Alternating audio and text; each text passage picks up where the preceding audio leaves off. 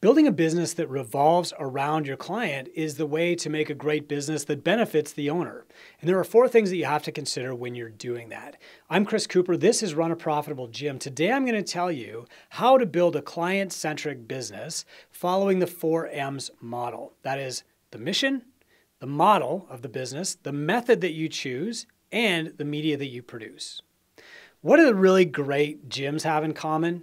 I mean the gyms that really change their clients' lives, create wealth for the owner's family, and really impact their towns. What's their common characteristic? They are built around the needs of the client first.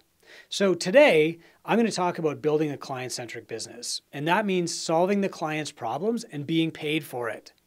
To build a successful client-centric business, you have to make 4 decisions: the mission, the model, the method, and the media. And if you work through these steps with me today, you'll have more clarity in your business than ever before. Let's start with the mission. What result do you want your clients to achieve? For me, this was longer lifespan and a longer health span. I want them to stay healthy and active and fit right up to the day they die, which is hopefully a long ways away. Your mission might be to create access to gym equipment, or to guide healthy eating, or to introduce people to meditation or something else. But your mission is not the same as your method. Your method evolves over time, whether your method is CrossFit or powerlifting or yoga. And I'm going to talk about that in a few moments. The next step, though, is to ask, how many people do you want to achieve this goal, this mission, over the course of your coaching career? I chose 7,000 people because that's 10% of my local population. And if I can get 10% of the local population to create a lifelong exercise habit and understand healthy eating, then that will create a direct spillover effect to at least 7,000 more people, spouses, friends, and coworkers, and that will trickle down to another 7,000 kids, students, mentees. You might choose a different goal. Remember, though, you have 30 years to reach that goal, so don't try to reach 7,000 people all at once.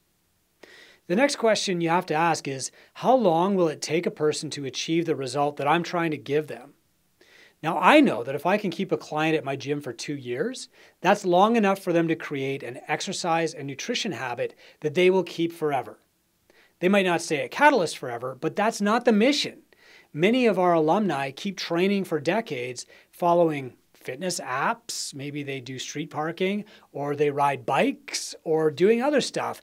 But they'd never have done any of that if they hadn't gotten started at Catalyst first. In fact, a lot of them choose to do things with other people from Catalyst that they met there. Now, you might want to keep a client for 5 years or just 90 days, but remember, if a client finds their fitness with you, falls in love, and then quits the gym but continues to exercise, that's a win. I know it might feel like a breakup, but you've truly changed their lives, and you should celebrate that. One other sign that they've changed, that they've reached the mission and changed their lives, they will tell you so. They'll say things like, "Catalyst changed my life," and that's mission accomplished. And we've had people meet and get married at Catalyst, people get pregnant, and people survive catastrophic emergencies like heart attacks because of Catalyst. And I'm sure you've had that too. So finally, you want to ask yourself, how many people can I serve at once? And that depends on your model. Your model is how you deliver your service to accomplish your mission. And I'm going to dig into that now. So to recap, great gyms are built around the goals of their clients.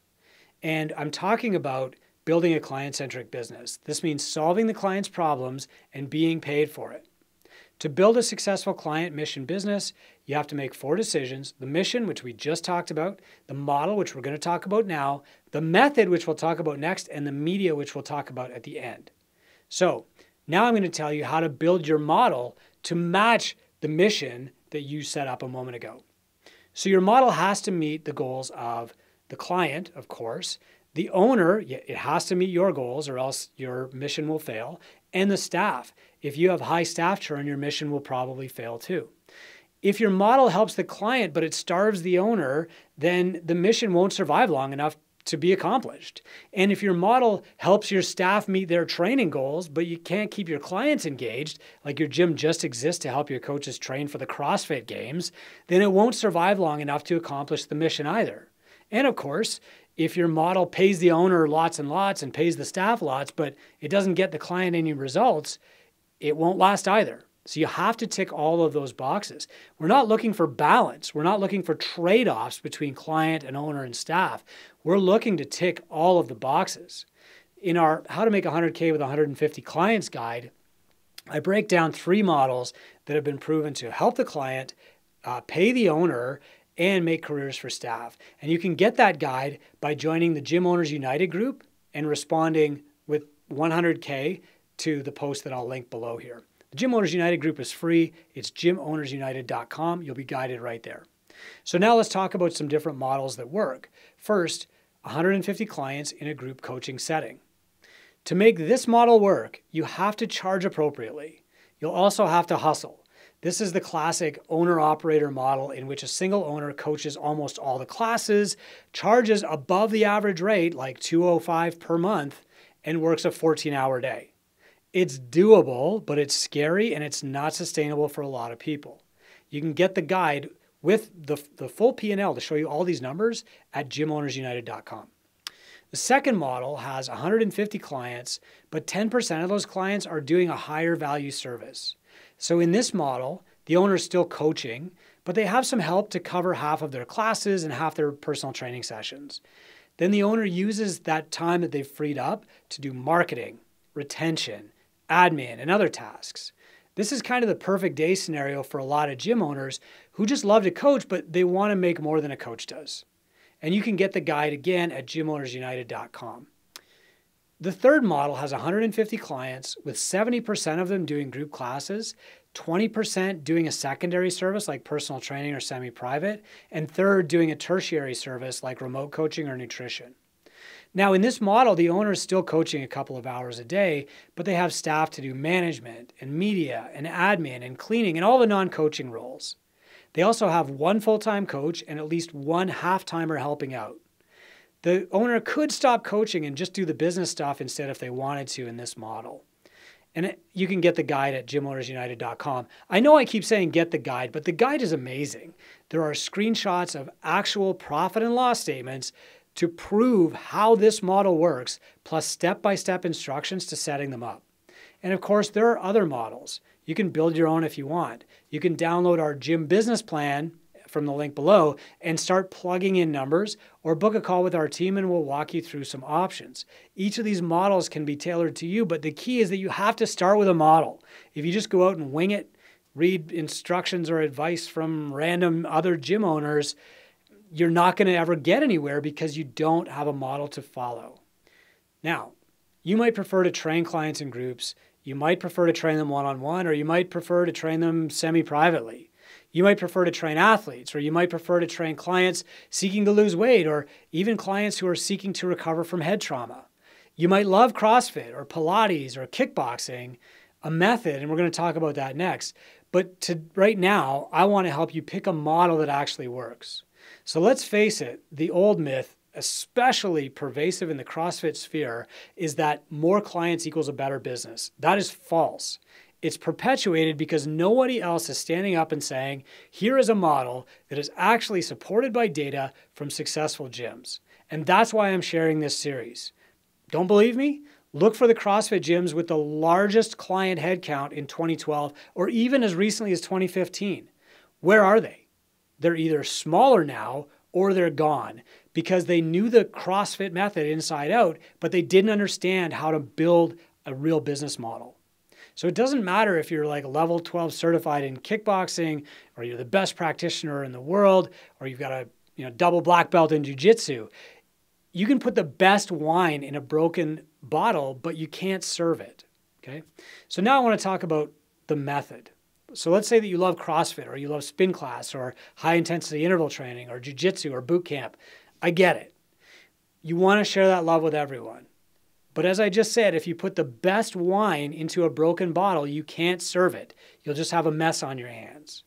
So in this podcast, I've been walking you through the setup of a good gym business.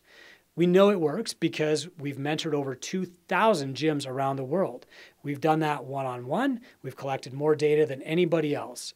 And I just told you how to build a business model that will allow you to serve up your passion over and over, changing the lives of thousands of people and giving you a great income. In fact, some of our gym owners in Two Brain have applied these models so well that they're now millionaires. They zipped way ahead of me. And that thrills me because when I started as a gym owner, there were no successful gym owners to be found. There were lots of people pretending, as there are now, but there were no proven models supported by data. So now that you've defined your mission and hopefully chosen a model that's going to work for you, now you can pick your method. This is the easy part. It's probably the reason that you opened your gym in the first place, right? To bring your passion for yoga to the world, or your passion for CrossFit, or your passion for kickboxing to the world, right? And you wanted to share that huge epiphany with everybody and change their lives too. The key is to fit that method into your working business model. Your method is what you deliver, and the model is how you deliver that. So this is where a lot of gym owners have gone off track, especially in CrossFit, because a good method is flexible enough to fit into a working business model. So for example, at Catalyst, many of our clients do CrossFit. Some do it in a group setting. Some do it one-on-one. Some do it semi-privately, maybe with their spouse. Some do it in their online homework. The method is effective because it produces results for the client. And the model is effective because it keeps clients around long enough to achieve the mission, and it supports the owner, and it supports the coaches. Where CrossFit affiliates and yoga instructors especially go awry is the mistaken belief that CrossFit equals group training or yoga is only done in groups. And then they try to make the model fit that mistake. Remember, good gyms are client-centric, and that means the client gets results, but they also have some options. If they have a lower budget, they can do group classes. If they have a little bit of time or less time, then they can schedule appointments that fit their schedule better. If they have unique needs, they can do that in a semi-private session. If they want to work out with their coworkers or their hockey team, they can do that in a small group. So the question you need to ask yourself about your method is, how flexible is your method? The methods that last a long time are usually flexible enough to fit into different models. For example, jiu-jitsu can be taught one-on-one. Pilates can be done in a semi-private session where everybody's doing different types of Pilates at the same time. Nutrition can be coached in a group. In fact, merely adding this flexibility to their model makes Two Brain gyms thousands of dollars more every month. They understand the difference between the method and the model, and they're willing to change to accomplish their mission. But there's one more element here before we sign off, and that's the media. Back around 2013 or 2014, I was hired by CrossFit Media and flown out to San Diego with a bunch of other people. And Greg Glassman got up in front of us and he said, "We're not a fitness company, we're a media company." He was the founder of the CrossFit movement, the largest fitness movement in the last 30 years. Now, I had been writing for CrossFit Media already for a couple of years by that point, but I didn't really understand that broader context until that moment. And it hit me like a lightning bolt at the time, but it's even more true today. Every company is a media company. No matter what your mission, no matter what your model, no matter even what method you choose, you have to talk about it or you will be invisible. If you're a CrossFit affiliate, you can't rely on HQ to talk about CrossFit for you. If you're an F45 franchise, you can't rely on Mark Wahlberg to talk about F45 every day for the rest of his life. You can't rely on anybody else to create the media that will grow your business. You have to promote yourself, and that means you have to publish. At the absolute minimum, you should be able to produce 3 pieces of good content per week. That means a blog post, a podcast, or a YouTube video. Then you should be able to divide those 3 pieces of content into 10 pieces of social media: clips, stories, reels, posts, tweets, pictures. That is no longer the ideal. That's now the minimum. So start by recording your mission. I'm going to share a video below this of what I did for Catalyst last year as we refined our own mission. Right? The Catalyst mission is to help 7,000 people in Sault Ste. Marie. But now I'm going to give you 10 other prompts that you can use to create content. So here's what you do. You grab your phone, you hold it up in front of you, you listen to the first prompt, pretend I'm interviewing you, you hit record, okay? Say the answer, hit stop, and then upload that to YouTube, okay? So question number 1, why do you love your particular method? Number 2, why did you want to start a gym? Number 3, how are the coaches at your gym different from one another? Number 4, can anybody do these workouts? Number 5, what options do people have for training at your gym? Number 6, what's the best time of the day to train? Number 7, what should people eat before their training session? Number 8, what should people eat after their training session? Number 9, what's the best warm-up? And number 10, what's the best exercise for weight loss? Now, you probably heard those questions from me and you said, duh, Coop. Everybody knows that. But you are a fitness professional. Most people are not fitness professionals. And these are the questions that they ask. So if you want to jumpstart on your media, just hold up your phone, turn on the video camera, pretend I'm interviewing you, record the answer to each question individually, and upload them.